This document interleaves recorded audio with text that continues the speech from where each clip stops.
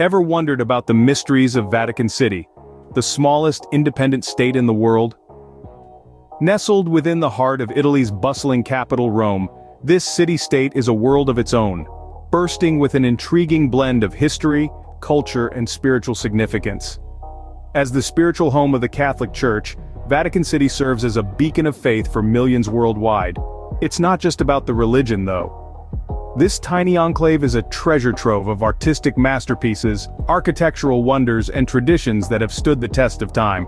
So, what makes Vatican City so captivating? That's what we're here to discover. Join us on this enlightening journey as we unravel the fascinating facets of Vatican City. Our story begins centuries ago, in the heart of Rome, where the foundations of what we now know as Vatican City began to take shape.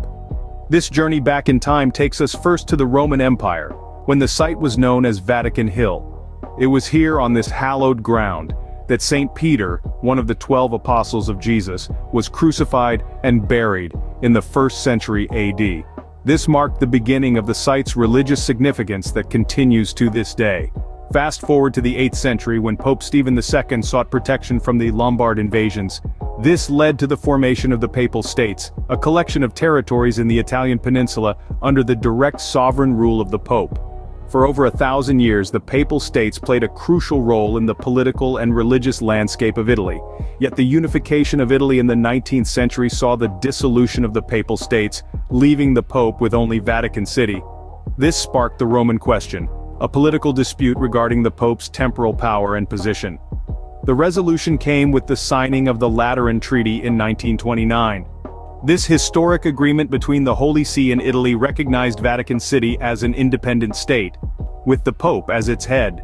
In return, the Pope acknowledged the Kingdom of Italy, with Rome as its capital. This treaty also led to the construction of Vatican City as we know it today, from St. Peter's Square's grand colonnade to the towering obelisk at its center.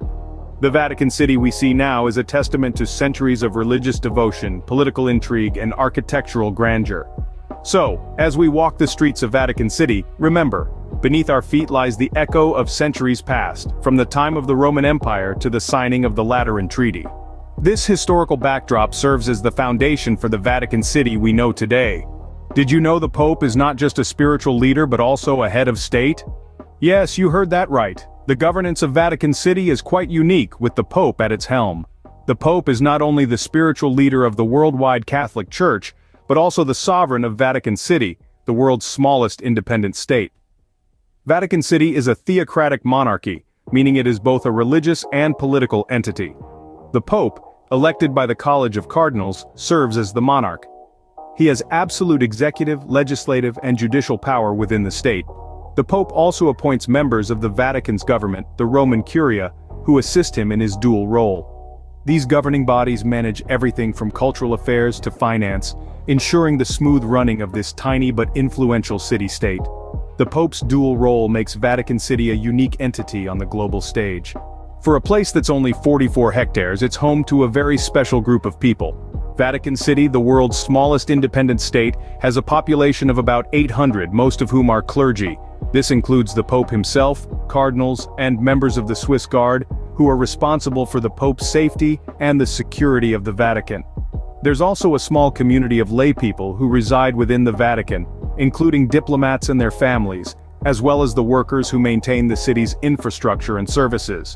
When it comes to language, Latin holds a special place as the official language of the Holy See. However, Italian is most commonly spoken, reflecting the city's location in the heart of Rome. The cuisine here is much like the rest of Italy, with pasta, risotto, and pizza being staples. But remember, this is the Vatican, so expect your meals to come with a side of history and tradition. Vatican City may be small, but its cultural richness is truly unparalleled. Vatican City is more than a city-state, it's a world-renowned destination for art, culture, and faith. A visit to Vatican City is a trip of a lifetime where one can explore the stunning blend of history, spirituality, and artistic excellence. Among the must-see attractions are St. Peter's Basilica, an architectural marvel and the largest church in the world, and the Vatican Museums, home to a vast collection of art and historical artifacts. Every corner of these museums is a testament to human creativity, with the Sistine Chapel being the crown jewel. The chapel's ceiling, painted by Michelangelo, is a breathtaking masterpiece that leaves visitors in awe of its grandeur and intricacy. But Vatican City isn't just about sightseeing, it's also a hub of learning and healthcare. The city-state is home to several educational institutions, including the Pontifical Gregorian University, where students from around the world come to study theology, philosophy, and canon law. These institutions not only contribute to the intellectual richness of Vatican City, but also play a significant role in promoting dialogue and understanding between different cultures and faiths. Healthcare in Vatican City is another aspect that embodies the principles of compassion and care that the Catholic Church upholds. The Vatican Pharmacy, for instance, not only serves the residents of the city-state but also caters to pilgrims and tourists, providing them with medical services and products. The Bambino Gesù Hospital, a pediatric hospital administered by the Holy See, is renowned for its excellent medical care and research. Whether you're an art enthusiast, a history buff, or a spiritual seeker, Vatican City has something for everyone. From the awe-inspiring art and architecture to the quality education and healthcare, every aspect of this city-state reflects its commitment to fostering a culture of learning, well-being, and spiritual enrichment. So, when you're planning your next travel adventure, consider Vatican City, a place where history, art, and faith converge to create an unforgettable experience.